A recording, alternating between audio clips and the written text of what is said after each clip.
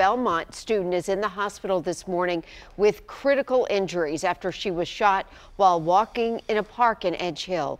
Tony Sloan is live at the Midtown Police Precinct. And Tony, no one can predict something like this when they're just going out for a walk.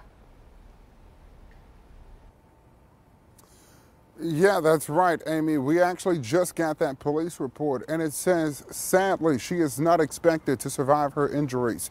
It also says the whole thing was captured on MHDA cameras that show that she wasn't found by someone who could help for an hour after she was shot.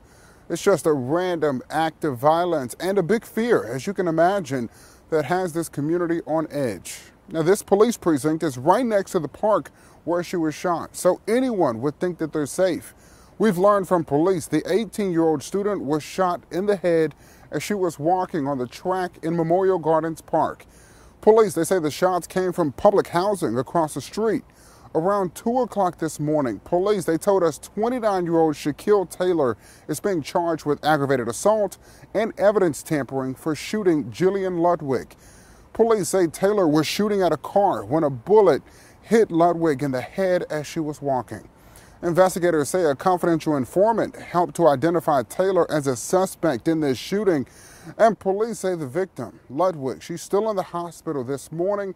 We'll keep you updated on her condition as we get more information, but we are told that she is from New Jersey, but it's a scary, random, life-changing moment for someone who was just trying to have a nice walk in the park on what was a nice day.